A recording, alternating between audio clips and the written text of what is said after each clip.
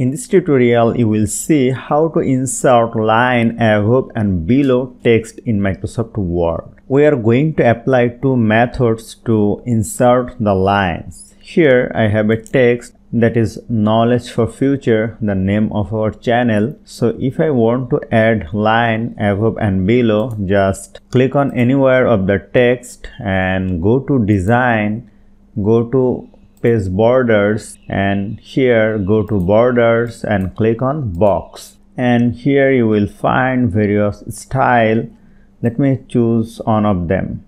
Let me select this one, and you can change the color from here. Let me select this color, and here is the white. If you want to change the white, you may change from here. Let me choose 3 point, and here you will find the preview option, and if you uncheck this one, you will see the border has been removed from the left side. If you uncheck this one, the border has been removed from the right side. Only upper and lower borders are exist. Now let me click on OK.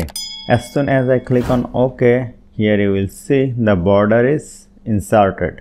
Now let me apply the second method. Let me write here visit our channel, go to home, make it center. Now select the text, go to insert, go to equation, go to insert new equation. From the accent option, click on overbars, then again go to accent and click on underbars, and under the conversion option click on text, and here you will see the upper bar and lower bar has been inserted. So hope you found this video helpful. If you like this video, please share this video with your friends and family, and don't forget to subscribe. Thank you.